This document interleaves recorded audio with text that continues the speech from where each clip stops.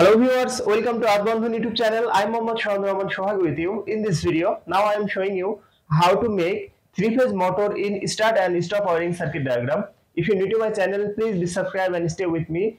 Press the bell icon for more my video. If you already subscribed, thank you so much. So viewers, let's start. DP MCB circuit breaker, contactor, NC switch, NO switch, motor capacitor, motor.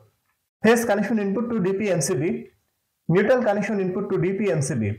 Phase connection from DP MCB to connect NC switch. Phase connection to contactor. Neutral connection from DP MCB to connect contactor.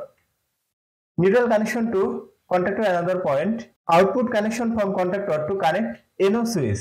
Another connection to contactor.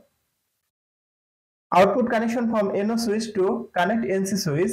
Output connection from NO switch to connect contactor. Phase connection input to motor from contactor. Neutral connection from contactor to connect capacitor.